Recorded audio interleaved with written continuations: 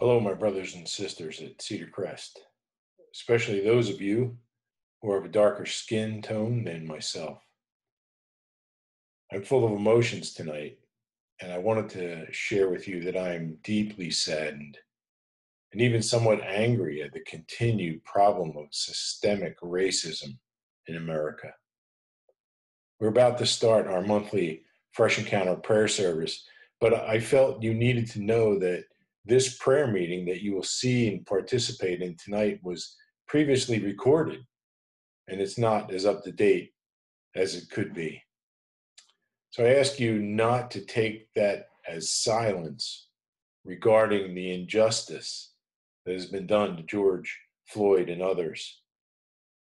We as your church leadership, we grieve with you and we pray with you over this terrible way for us to behave. It underscores our need for Jesus and for us to speak and act as he would speak and act. As your brother in Christ, I wholeheartedly stand with you and pray that Jesus will help us to find better ways to love one another and stem the tide of racism among us. As we worship through prayer tonight, please add in prayer for our nation, for our brothers and sisters of color. Pray against those that would make us more divided rather than closer together. And pray for our own reactions to all that is happening. Please know that we love you and we're with you and we're praying together. As we go now into this fresh encounter time, please remember those extra prayer requests. Thank you.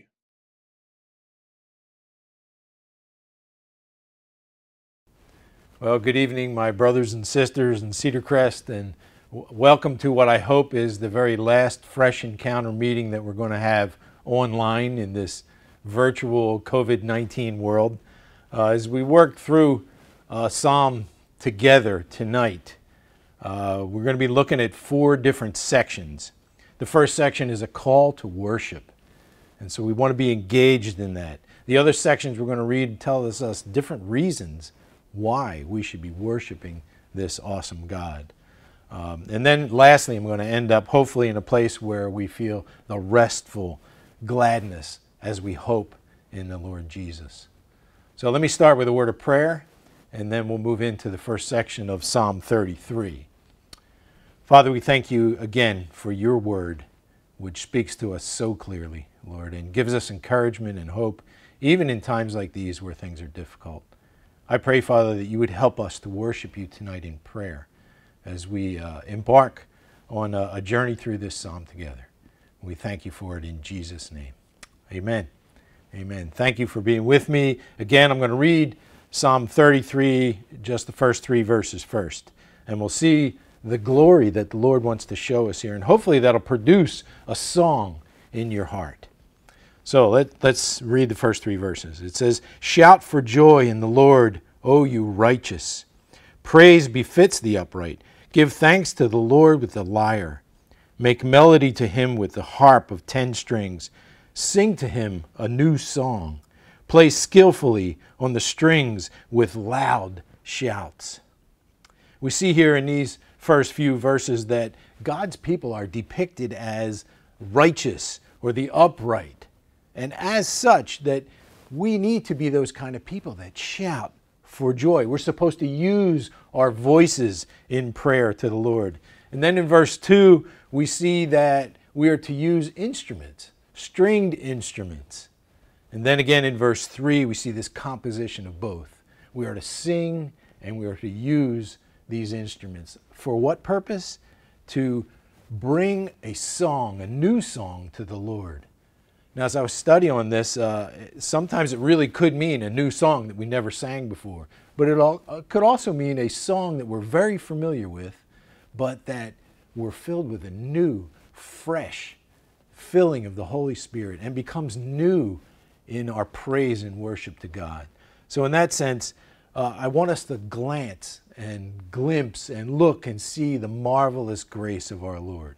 So let's take some time to sing along with Luke in this first section and worship our awesome King together, and I'll be right back with you. Who has held the oceans in his hands? Who has numbered every grain of sand? Kings and nations tremble at his voice. All creation rises to rejoice. Behold our God, seated on his throne. Come, let us adore him. Behold our King, nothing can compare. Come, let us adore him. Who has given counsel to the Lord? Who can question any of his words? Who can teach the one who knows all things? Who can fathom all his wondrous deeds? Behold our God, seated on his throne. Come, let us adore him. Behold our King, nothing can compare. Come, let us adore him. Who else felt the nails? Who has felt the nails upon his hand, bearing all the guilt of sinful man? God eternal, humbled to the grave. Jesus Savior, risen now to reign. Behold our God, seated on his throne.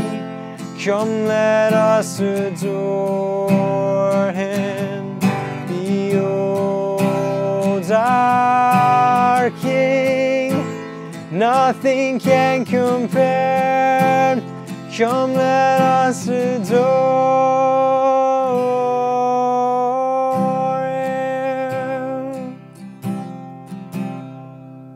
Well, I hope you had a good time of raising your voice and worshiping the Lord. And in these next 6 verses, this next section, we're going to see the first reason why we should be worshiping our Lord. And it's because he is upright and he is good. So as I read through these things, look for those reasons that you see that the psalmist is writing. And maybe you'll even see other reasons why we should worship him. Of course, we know that there are countless reasons to worship our Lord. But we're going to try to confine ourselves to Psalm 33 tonight. So let me read verses 4 through 9. It says, "For the word of the Lord is upright, and all his work is done in faithfulness. He loves righteousness and justice. The earth is full of the steadfast love of the Lord. By the word of the Lord the heavens were made, and by the breath of his mouth all their host. He gathers the waters of the sea as a heap." Amazing. He puts the deeps in storehouses.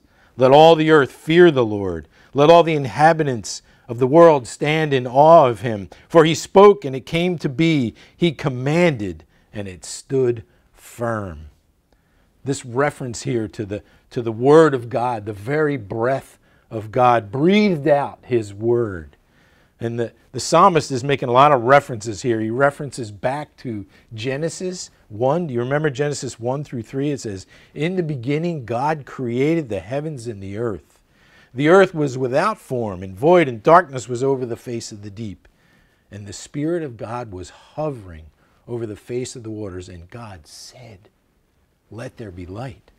And there was light." God spoke his word, and it came to be. God's word is so rich, and there's so much more here if we keep digging in and look further. The word logos is used here in verse 4, and it's the same word that we see throughout the New Testament. We talk about the living word. We see it in the Gospel of John, chapter 1, verses 1 through 3. He says, "In the beginning was the Word," the logos, "and the Word was with God, and the Word was God. He was in the beginning with God. All things were made through him, and without him was not anything made that was made." So let's take some time now to worship the Lord, because he is the living word, the spoken word, the revealed word. I want you to take a moment. I want you to push pause and take some time to go to prayer and go to this living word of God and worship him. Say, "Lord, living word, I worship you because," and then fill in that blank. And let's tell him the ways that we see in this psalm and other ways of why we worship him. He loves to hear from us. So let's do that. Let's go to him in prayer now.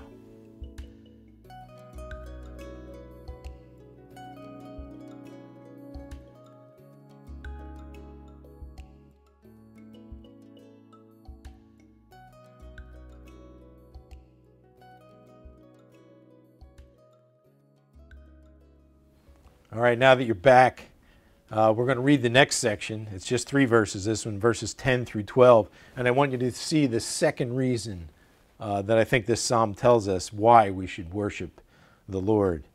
Verse 10 says, "The Lord brings the counsel of the nations to nothing. He frustrates the plans of the peoples. The counsel of the Lord stands forever, and the plans of his heart to all generations. Blessed is the nation whose God is the Lord, the people whom he has chosen as his heritage." It's amazing. In the first section, we saw that God speaks. And when he speaks, it happens. His word is upright. In this section, we're going to see the second reason, that God always prevails. He's not frustrated by mankind like some of us are. No, he's in complete control, and he rules over all of us and all the nations. We see here that the plans of man are short-lived, but it's only God's plans that go on and last forever. God rightly deserves the praise of all mankind, which we get from verse 11. But in particular, it's God's people, his chosen ones, who are described here as his heritage. So God chose Abraham, and then he chose Israel, and now his church. And to think that we are his heritage or his special possession, it's an amazing blessing for us to revel in that. Verse 12 says, "Blessed are those people that he has chosen," his people. And that people as a whole, they will be blessed in whatever place in the world they live. In this section, I want us to pause and thank the Lord for choosing us. But I also want us in this prayer to pray for someone else who has yet to come into the family of God. Maybe you have your card of 5 people you've been praying for. Take that out and use that as well. And thank the Lord for choosing you. I thank Him every day. Why He chooses me? I have no idea. Why He chose me? It's beyond me. But He has. And I praise Him and worship Him for that. I think we should do the same thing as we read through this psalm, and then pray for somebody else to be joined into His family. So let's take some time to pray for that.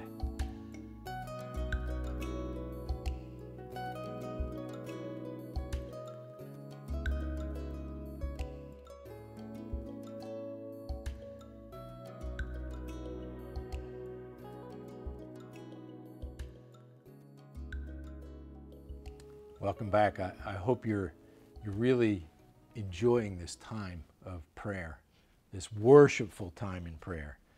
We want to bless the Lord as He's blessed us. So our next section now in Psalm 33 is verses 13 through 19. It's a little longer section, but maybe I'll try to speak less so you can follow along with me. I'll read verses 13 through 19. It says, "The Lord looks down from heaven. He sees all the children of man.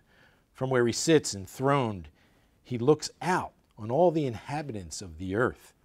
He who fashions the hearts of them all and observes all of their deeds. The king is not saved by his great army. A warrior is not delivered by his great strength. The war horse is a false hope for salvation, and by its great might it cannot rescue. Behold, the eye of the Lord is on those who fear Him, on those who hope in His steadfast love, that He may deliver their soul from death and keep them alive in famine." This section, it shows us the third reason in Psalm 33 why we should worship the Lord. The Lord, He discerns everything. Nothing gets past Him. He sits on His throne and He looks down on all of mankind. He sees all that is happening, from the very outward things like this COVID-19, all the way to the very inward things, the little motivations of our heart and the sinful thoughts we may have in our minds. Nothing escapes our Lord. He sees all of that. He knows everything that we devise, things that we think will be our salvation. Nothing we can invent or make, nothing that our strength can force. None of that brings our salvation. No, only God in His magnificent sovereignty is able to rescue us from any and all calamity. Those that fear the Lord, in other words, those that hold Him in such overwhelming reverence because of who He is, those He will keep in His steadfast love, and He will deliver them. So let's take some time to thank Him for being the one who is truly in control, and beseech Him to deliver us from whatever we need today to be rescued from. We, of course, will be asking the Lord to deliver us from this virus. But there are debilitating illnesses that people have, people we love, family members. We want them to be delivered from that. We want them to come to know Christ. The bad motivations of our heart, or any one of a myriad of other things that are disturbing and need to be rescued by the Lord. Bring them before Him, and let's spend some time in that prayer.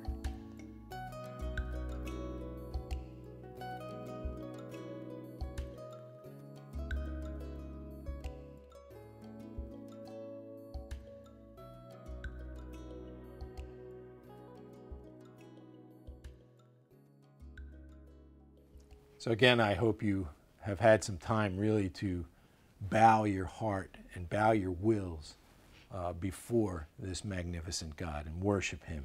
So now we're going to look at the last section of this psalm, and I hope it's an encouraging section to you. It's verses 20, 21, and 22. It says, "Our soul waits for the Lord. He is our help and our shield. For our heart is glad in Him, because we trust in His holy name. Let your steadfast love, O Lord, be upon us, even as we hope in you. You know, for those of us that acknowledge these three reasons and all the other wonderful reasons to worship our God, we can take heart as we read these last few verses here. We can trust our God with our situation, our circumstances. We can hope in Him, and He will give us rest. The whole Old Testament, you know, when God rested on the seventh day, that's a Sabbath. We can take a Sabbath within ourselves, right? We can find our rest in Him if we trust and rest in His sovereign control over all that's going on. So I exhort you, as my brothers and sisters, to find that place of rest. Wrap your arms around this loving Savior.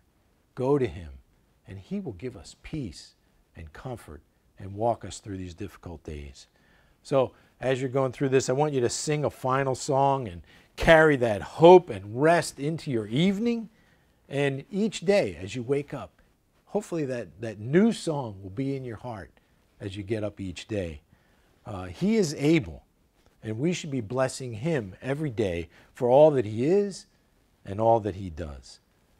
So God bless you tonight as you worshiped and as you continue to worship our Lord. Thanks. Good night. The sun comes up, it's a new day dawning. It's time to sing your song again. Whatever may pass and whatever lies before me, let me be singing when the evening comes. So bless the Lord, oh my soul, oh my soul, worship His holy name.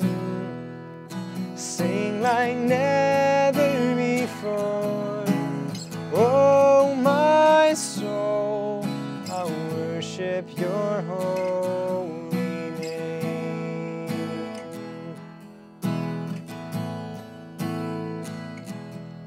You're rich in love and you're slow to anger. Your name is great and your heart is kind. For all your goodness I will keep on singing. 10,000 reasons for my heart to find. So bless the Lord, oh my soul, oh my soul, worship His holy name. Sing like never before, oh my soul, I worship your holy name.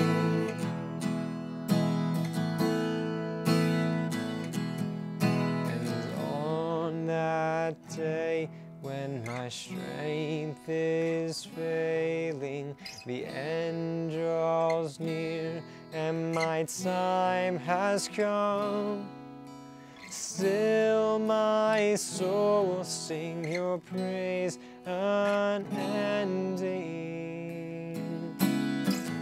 10,000 years and then forevermore.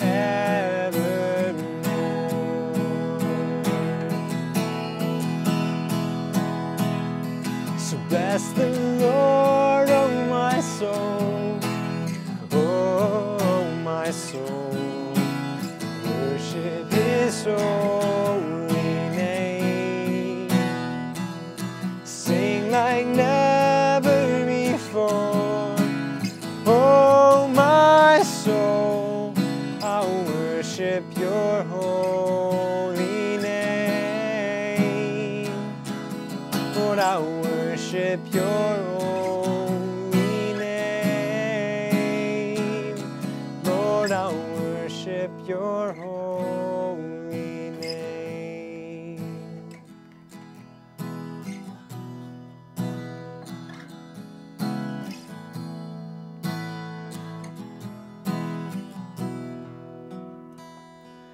sing like never before. Oh, my soul, I worship your holy name. Lord, I worship your holy name. Lord, I worship your holy name.